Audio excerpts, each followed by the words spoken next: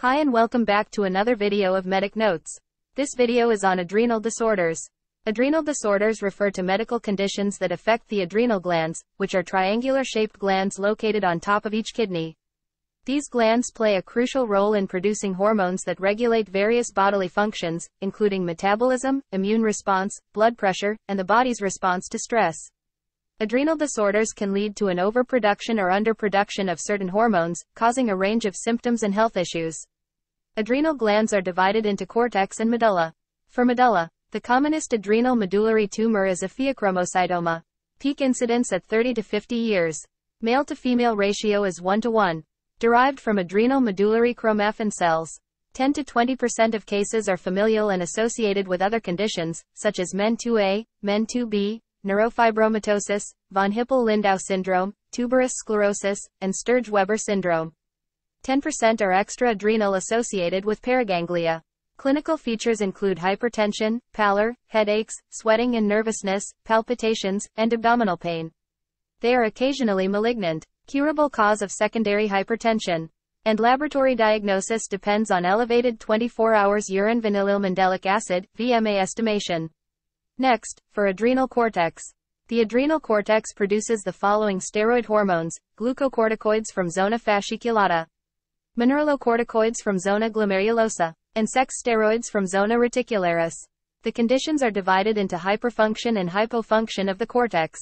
Hyperfunction of the adrenal cortex produces generalized effects, the nature of which depends on whether it is glucocorticoids, mineralocorticoids, or sex steroids that are produced in excess. First, excess glucocorticoids causes Cushing syndrome.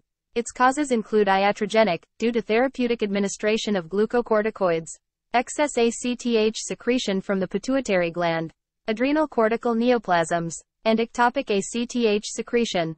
These are the systemic features of Cushing syndrome: moon face, buffalo hump, central obesity, avascular necrosis of bone, stunted growth, proximal myopathy, hypertension, peptic ulceration, hyperglycemia, menstrual disturbances, stria on the abdomen, acne, cataracts, osteoporosis causing pathological fractures, predisposition to infection, thinning of the hair, thinning of the skin, and psychosis.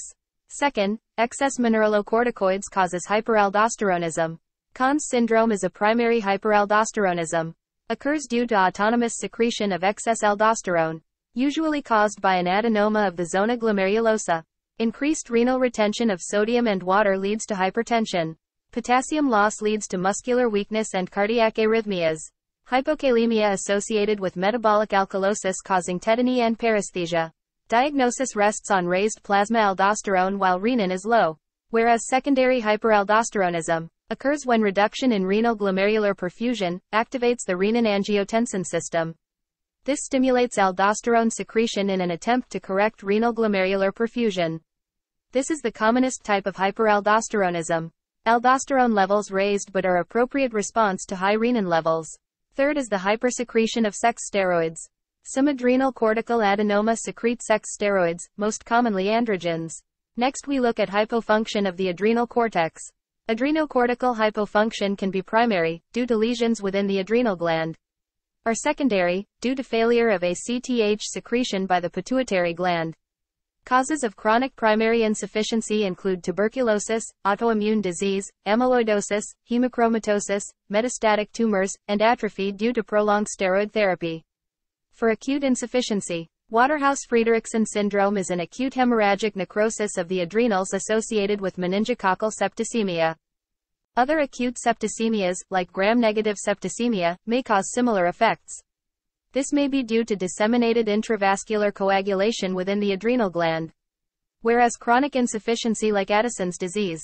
Effects of chronic adrenal insufficiency include anorexia, weight loss, vomiting, weakness, lethargy, hypertension, skin pigmentation, hyponatremia with hyperkalemia, chronic dehydration, sexual dysfunction. During acute illnesses, patients may undergo an acute Addisonian crisis with vomiting, dehydration, electrolyte disturbances, and circulatory collapse. Plasma cortisol levels are low. Estimation of ACTH levels enables a distinction to be made between primary adrenocortical insufficiency, ACTH raised, and secondary insufficiency, ACTH low. Lastly, tumors of the adrenal cortex. Include adenoma and carcinoma. Functioning: adenoma cause Cushing syndrome or Conn syndrome.